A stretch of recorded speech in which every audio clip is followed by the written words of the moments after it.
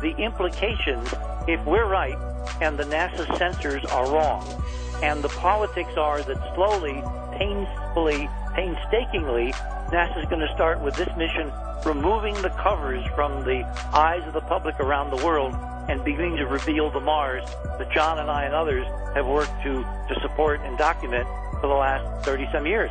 I mean, I've been on this road for 30-some years trying to prove that there has been an exquisite period of inhabited life on the planet Mars, and NASA's been doing everything it can not to tell people the truth, and it may be, given the hints we're seeing, and the more hints we're going to talk about later tonight, that this could be the mission where that finally. John, if your objective is to land, yes, to and explore an incredible, vast, ancient archaeology, which is what I think Mount Sharp really is, sitting there in Gale Crater, a yes, collapsed archaeology. Yes. Because one of the things this rover is equipped with, which no other rover, no other spacecraft has ever been equipped with, George, it's got headlights. Now, hang on a second. Why, since you're not driving at night, and you're sitting and doing science, and you're only driving during the day, and you take your pictures and send them home, why do you need headlights at night? You think they're going to go into some caves? They're going into the structure where they don't have any light, no sunlight, but you want light so you can take pictures. And, of course, you couldn't use solar panels if you're going inside an archaeology.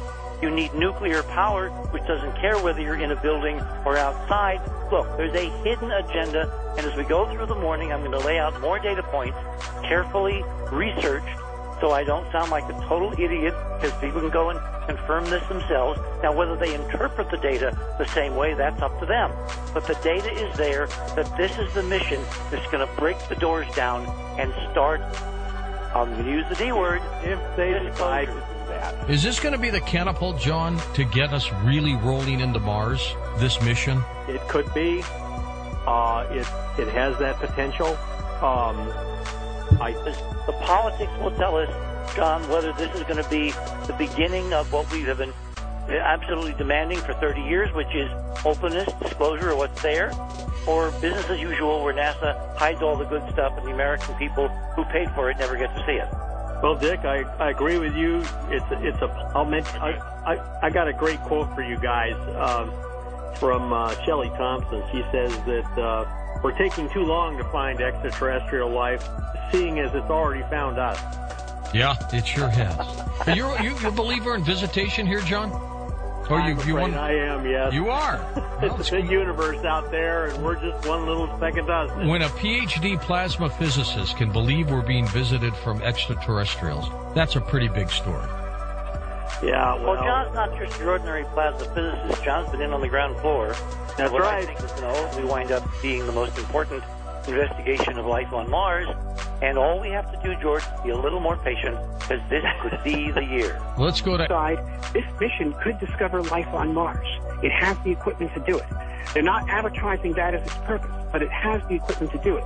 It has a methane sniffer on it, and it has the ability to distinguish between methane that is caused by biological exhalations or those that are created by geologic phenomena. And so if it sniffs out biologic methane, it has found the scent of life on Mars. That is exciting. Robert Richard C. Hoagland with us. He's with me all night tonight. Richard, come on in. Morning and congratulations. Well, excellent. To everybody, I think. Americans should be happy tonight. This should be a really amazing up for all of us. Robert, let me ask you a question.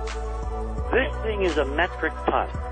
It required an enormous technological leap forward beyond spirit and opportunity, which were, a couple 100 pounds, to actually pull this thing off.